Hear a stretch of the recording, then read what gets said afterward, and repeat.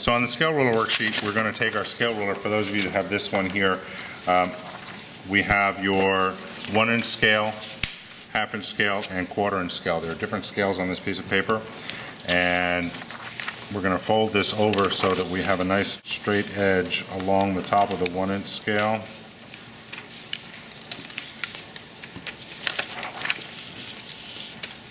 Okay, and if we line up our paper like so, to the 0 on one end in the 1-inch scale,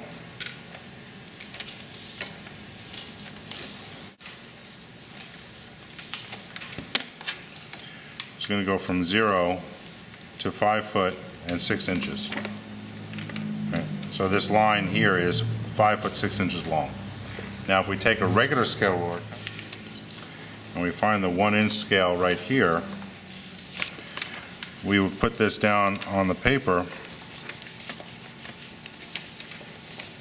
and we start at the 0, and we have 5 feet, and then it goes to between 5 feet and the 6 feet, so that would be 5 foot 6 inches. Now another way of using this triangular scale rule is, instead of doing this, this is really obvious because it's to the 6-inch mark, we put the 5 foot here on the end, and we go back to the 0, so that's 5 feet there, and then we look at the inches, and it lines up to the 6 inches, which is on the 1-inch, the individual lines here for the inches.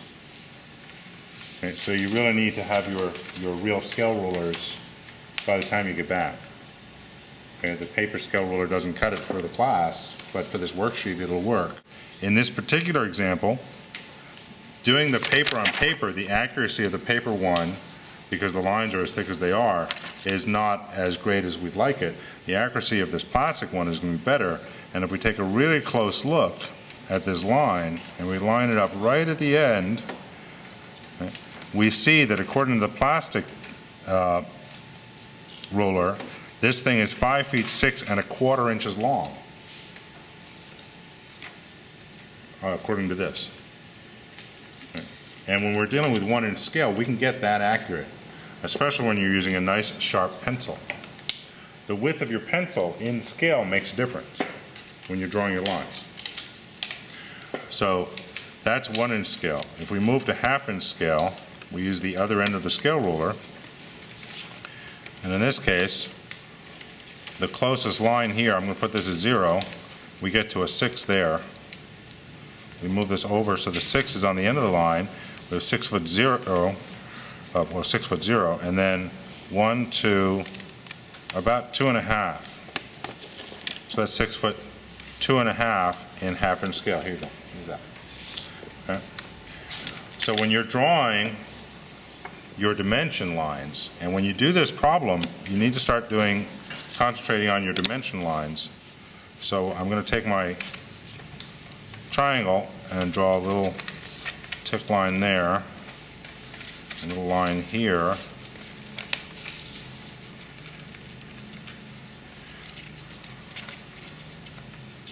draw a line from one end to the other with a little bit of an arrow. Okay, so if I take my paper scale ruler, I fold to the half-inch edge so that I can get in there nice and tight. 6 feet there, I'd move over, and on the paper one it's 6 foot 3, because we've got about 3 inches. So I'm going to write down here 6 foot 3, 6 feet dash 3 inches.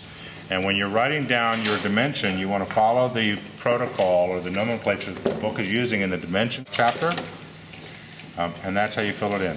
And I'd like you to get in the practice of using a ruler so you have a nice straight edge, a nice straight line on these dimension lines. You might as well get into that practice now. If you want to make a copy of this and do your measurements, you know, if you're on spring break, just do the measurements so you have them and then come in and draw them, that's fine. Same measurement here to the bottom, so I'm going to take a vertical line here and move a vertical line over here, and then draw my horizontal.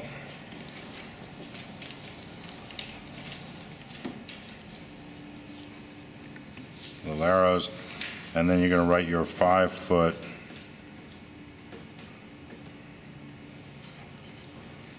6-inch mark in there, along with the apostrophe and the quotation mark for feet and inches.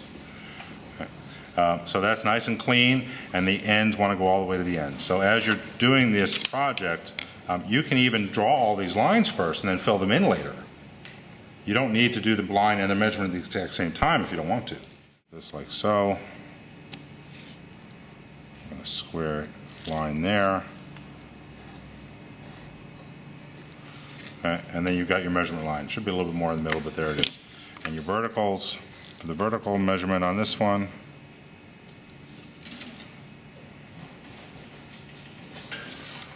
and then add the measurement.